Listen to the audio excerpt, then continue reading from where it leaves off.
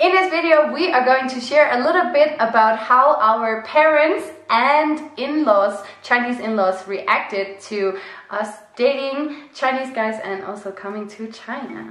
Yay.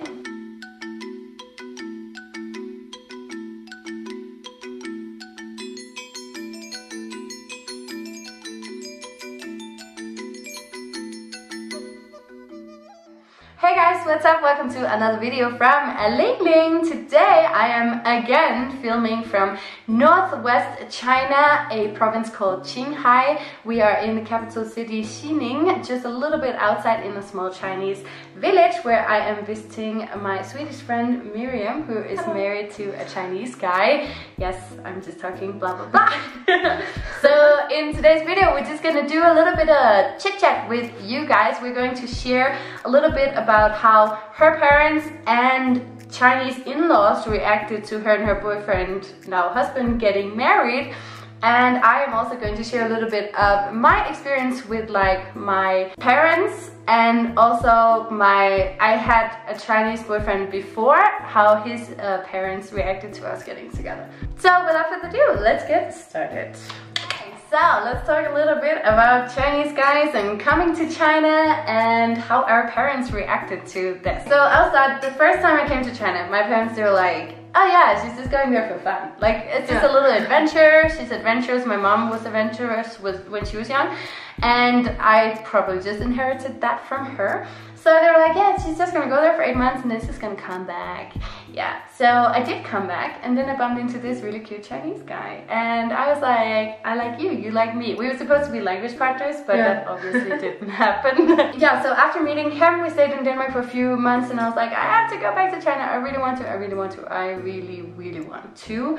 So he was going back to China for an internship, and I just went with him. And my parents were like, oh, okay. My parents are very quiet about feelings and stuff, so they would be like, oh, okay, right, she's with a Chinese guy, yeah. I didn't know this story. No, oh yeah, that's true, we didn't talk about this before. I thought we shared a lot, maybe not this. Yeah, so after that, after 3 months, I think, we went to China together, moved in together for like 4 or 5 months. Wow. I know. He was a little bit older than me, so he was more mature, I guess. I was not. Just very young and like, yeah, okay, why not? You know, so I went to North China, stayed in Shenyang, studied some Chinese and stayed with him for a while. And my parents, they actually didn't really say much at that time. So I think that's like the first thing. And then later on, like then we broke up obviously. And then later on my parents would be like, oh, you're going to China again. And like, oh, you're going to China again. And like, oh, now you're saying you're like moving to China. And you don't have stuff at home anymore, like what's going on right now? And my mom sometimes have been trying to say like, oh, it could be fun if you just met a Danish guy, or maybe even a British guy, because UK is not too far away. My mom was saying that too when I was in Denmark. She's like, oh, we're in Denmark, that guy looks nice. Yeah. And sometimes I tell them I quite like the Asian look, and then they're like, oh, maybe you can find like an adopted Chinese Danish guy. And I'm like, thank you, Mom, for your support. Thank you very much. So that's like kind of how my parents reacted in the beginning. What about yours? Well, I think it's quite similar, because it's maybe a European thing to do, to take that gap year, you know, you go and I think it's a very Scandinavian thing, yeah. I think we're very much, like our parents are very like open-minded and like you just go and do your thing, and then we'll take it as it comes, you know. I mean, I think when love happens, then they realize, oh my, it might be longer than we expected. Yeah. Like, dang. So I was here for 1 semester, then I extended 1 more, and they didn't care so much, and then I extended 1 more, and they were like, hey. They were still kind of okay, and then I said I was getting married, and they're like, oh. So that's like a different thing. Wow. I can imagine that must have been a huge shock, because like, well, in the beginning you were just talking to your husband on the phone. So did you like kind of keep them updated, or not like, really? Like, because when we were dating, it was still kind of on and off. So sometimes I'm like, okay, no, it's not gonna happen. So I told my mom that I was seeing someone, and then she didn't really know it was serious. Well, I guess it's also because I feel like in Scandinavia, it's very much like seeing someone. You can see someone for like 10 years and still not get married. Yeah. If you know Chinese culture just a tiny little bit, you will know that people date for 1 or maybe 2 years, and then you have to get married, or else it's just a waste of time. Yeah. You know. So it's much more rushy here. Yeah. So your parents would just probably just like, oh, that's cool, she's seeing someone, that's fine. Yeah. Whatever. And then it was a big deal. It was getting serious. Now I'm getting married. Oh, okay. So you're planning on having a wedding at some point, right? We're gonna have a wedding party at some point. Yeah. And do you think, would you invite your parents? Like, do you think they would invite them? The thing is gonna be very like typical rural Chinese thing. So it's, I mean, it would be interesting for them to see for sure. But it's also, you know, a lot of just smoking and drinking and a lot of meat. My parents also don't eat a lot of meat anymore. Right, okay. So I think, in a sense, because I think we would be very busy, so in a sense I think it would not really be fair to, you know, demand them to come. I would definitely, if they want to come, and like my parents want to come. Yeah, they're sure welcome. But they've never been here before. Oh yeah, so it would be like a real culture shock for everyone. And like starting out with the Chinese countryside, that's huge. Yeah, and like a wedding in the Chinese. Yeah, and your daughter getting married in the country, so that's huge. So, I mean, if they want to come, they're welcome. But we're also planning to have some sort of party in Sweden. Yeah, a lot of girls marrying Chinese guys, they very often have this like one wedding in their country and one wedding in China, because it's just easier than flying people back and forth and like visa and stuff. The thing, if I want my friends to come too, like they would have to spend maybe like 10,000. It's a lot of money, Yeah, it is. That would be expensive. And I wouldn't have time. Like if my parents come, it would be fine. But if like my extended family comes and then friends comes and I have like 20, 30 people here that I have to. But yeah, both translate for and I have to show them around because they can't get around themselves. And where to put them? Like, where should they stay? Can I sleep on the floor? Oh my god, I'm getting all tired just thinking about it. Yeah, and they can't get them all up together. Oh, that would be awkward. So that was our own parents. So now we're moving on to like our Chinese in-laws. So as you guys know, I'm single right now, but before I was seeing a guy from northern China, and I think his parents have never been outside of their own city. Like they are staying in Shenyang, and then they were from the village, from the countryside before, but then they moved into like, well, like the urban, like the suburbs of Shenyang. So they stayed there, and I think I was the first foreigner they met, and I did speak some Chinese, and they also in the north, their accent is very clear, so it was okay to understand what they said. So I was just like visiting them, because that's what you do with Chinese parents. You visit them like every weekend and make dumplings. Oh, we made dumplings every single weekend. Oh my god! I was so tired of eating dumplings in the end, because I was like, I can't go home on time. Those were interesting weekends. So we had a lot of family time there, and they invited me to go and play mahjong as well, Chinese game. Yeah, so we would play a lot, and then at some point the boyfriend, he would leave because he had to go back to Denmark to finish his degree, and I didn't want to come. I was like, China, woo! That was actually our biggest issue in the relationship, was that I loved China so much, and he was kind of tired of China, just wanted to go back to Denmark. Oh wow. Yeah, that was one of our biggest issues. That's really interesting. That was funny. I was just like, I just want to stay.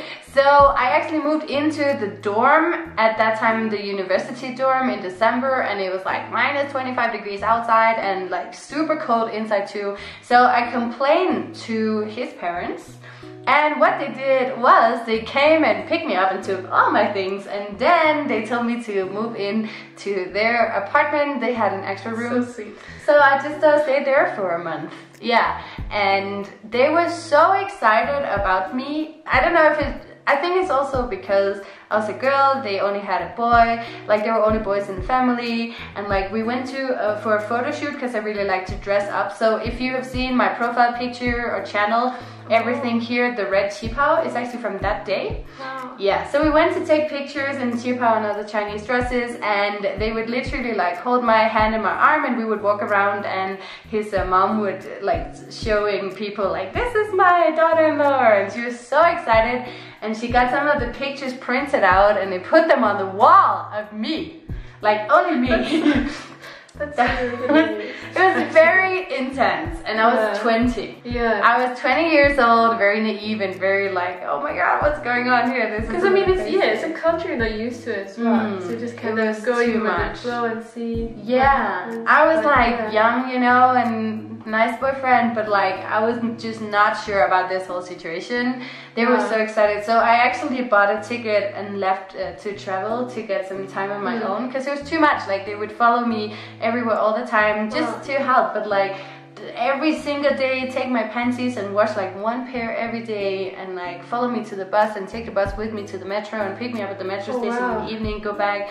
Like it was so nice, but it was just too much for me at that time. Yeah, I just couldn't handle it. So I gotta say, they really accepted me. I think they were just happy that they saw their son had someone, because I think he had been single for quite a while.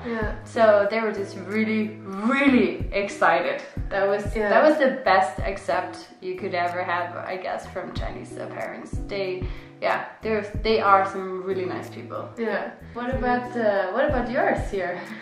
Now you're living with them. Yay. So I met them about a year ago, right? First time I met them. Like at that time, I could speak with them. But my mother-in-law, she speaks Mandarin quite well. My father-in-law speaks a little bit, but I struggle more with him to communicate.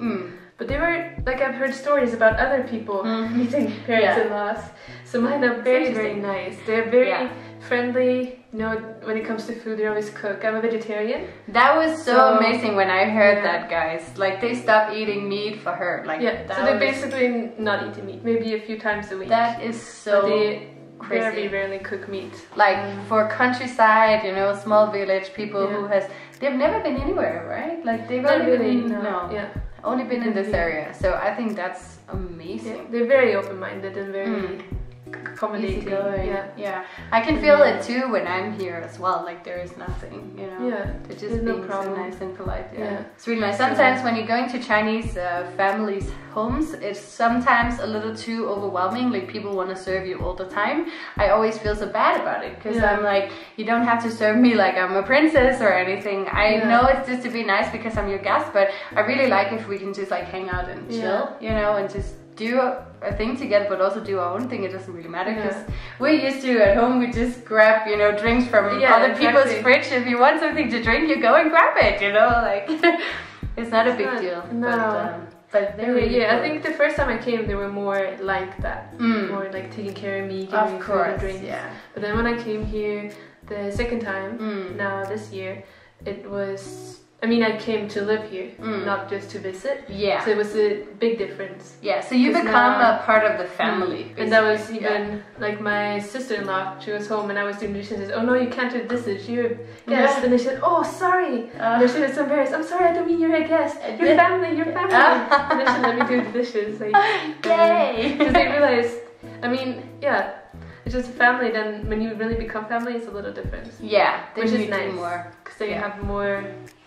You don't want to be a guest in your own house. No, like, this is your home now. So but I still, like, that's one thing. I still can feel that because I don't know the culture.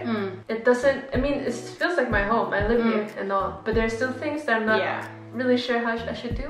And I'm not used to all the traditions, because they have a very traditional way of living, a very simple way of living. So they grow their own food, and when they are harvesting and when they're taking care of all the harvest, I don't know what to do. So I'm just kind of, you know, I had that here too. I don't know. I'm also struggling with these cultural things, especially in these smaller places, because it's just more important to them. And like, like as an example, when I was working out here, right? Like they have this room out here. It looks like a living room. So because the Wi-Fi doesn't work here, so I was just working a little bit out there. And she came to tell me that it would be better if I stayed here or outside, downstairs. Because it's like a, what is like a holy or like... so they have like the family, ancestor, and then they have the Buddhist temple thing. So I was just like, oh no, so embarrassed, you know, so it's really, it's all about learning. I didn't know that either in that area. I was sitting, because you're not supposed to have your feet towards Buddha. Oh god. So I was sitting on the couch with my feet. Oh, Buddha I've also done... I'm happy you say you have done it too. Like those kind of things that you like, you realize you don't really know your True. home. Yeah. You need It still feels like you home, need but them it's- to tell yeah. you, or like your husband. Yeah. You know, he should tell you. So he's a very nice guy though. So Yeah. I guess he's telling you. Yeah, I kind of like him too. So this was a long video, guys. Sorry for all our chanting. We're trying to keep it under 10 minutes, but it's obviously not working. No.